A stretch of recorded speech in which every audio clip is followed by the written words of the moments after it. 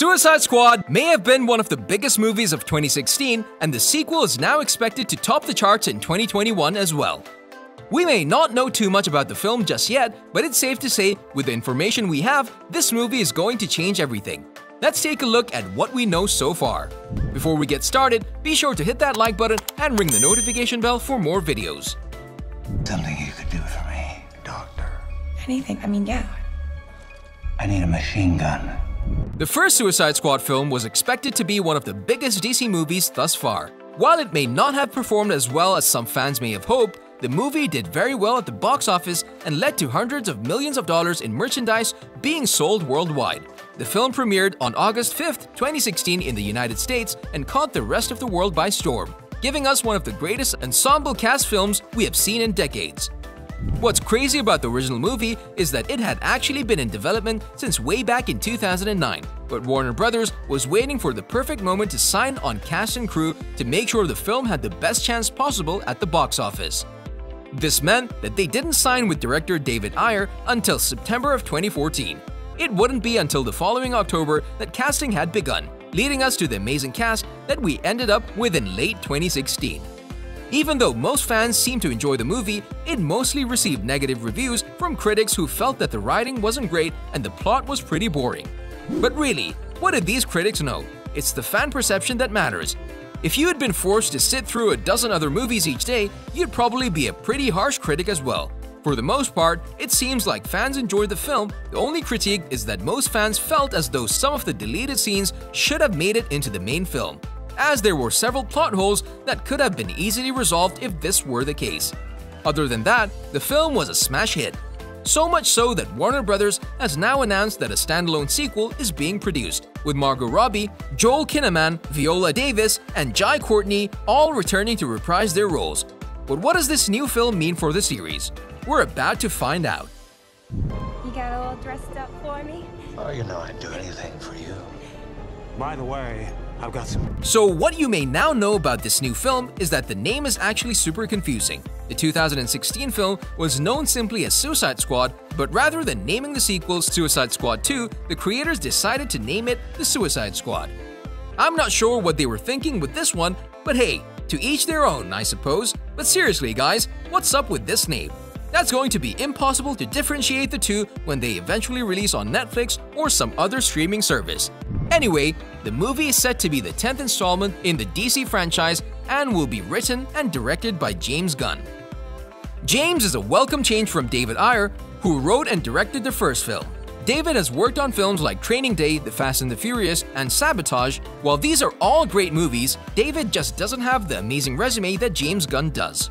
To put this into perspective, James Gunn has worked on box office smash hits like Guardians of the Galaxy. Need I say more? These are two of the greatest and most popular superhero films to have ever been made, so it's safe to say that Suicide Squad is bound to be incredible. Let me fight! You die, we die! While it's great to see that the studio is working with a top-level director and writer this time around, there are also some major changes to the cast that are bound to shake up the series in an incredible way.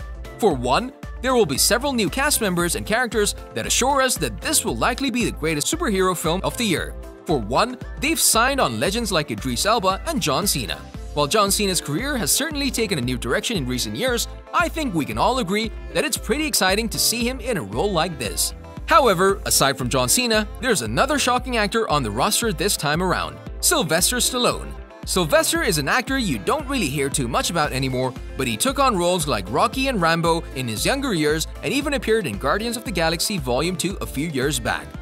We don't know how important his character will be for the new film, but we hope to see a lot of him.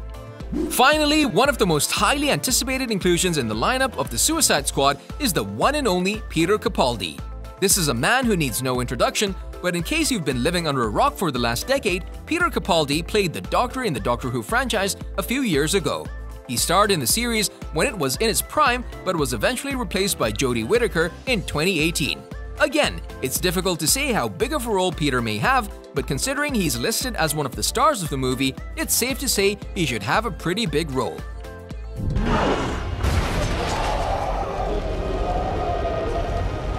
According to the writers and director of the movie, it will be much different from the first film. It's hard to know what to expect, but James Gunn says that he drew a lot of inspiration from the older war films as well as direct inspiration from the Suicide Squad comics from the 1980s.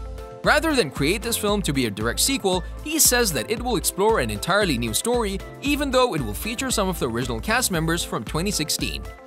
Even though the first movie was great in its own regard, I have to admit, it's refreshing to know that the writers will be starting from scratch and developing their own spin on this classic lineup of characters. Thankfully, unlike many other films of 2020, The Suicide Squad doesn't seem to have been impacted by the countless delays that plagued Hollywood throughout 2020. Instead, it seems like filming managed to wrap up in February of 2020, just a month before the world would be brought to its knees. At the moment, the film is expected to be released on August 6, 2021. What's very interesting about this is that it will not be an exclusive theater release. Rather, it will be premiering on HBO Max immediately, giving fans around the world a chance to watch it, rather than waiting for theaters to reopen. This is going to make it super difficult to compare sales to the original film, but it should make it much more easily accessible for viewers around the world, regardless of the political climate or safety issues that may be present in various states or countries. Stupid bats, you're ruining date night! The plot of the film hasn't been spoken about too much, but the description reads, "Welcome to Hell, aka Belle Reve, the prison with the highest mortality rate in the USA, where the worst supervillains are kept and where they will do anything to get out, even join the super secret Task Force X. Today's do-or-die assignment: assemble a collection of cons including Bloodsport, Peacemaker, Captain Boomerang, Ratcatcher 2, Savant, King Shark, Blackguard, Javelin, and everyone's favorite psycho, Harley Quinn. Then arm them heavily and drop them, literally, on the remote, enemy-infused island of Corto Maltese. Trekking through a jungle, teeming with militant adversaries and guerrilla forces at every turn, the squad is on a search and destroy mission with only Colonel Rick Flag on the ground to make them behave, and Amanda Waller's government techies in their ears, tracking their every movement. And as always, one wrong move and they're dead. We'll see how this movie pans out, but I'm stoked.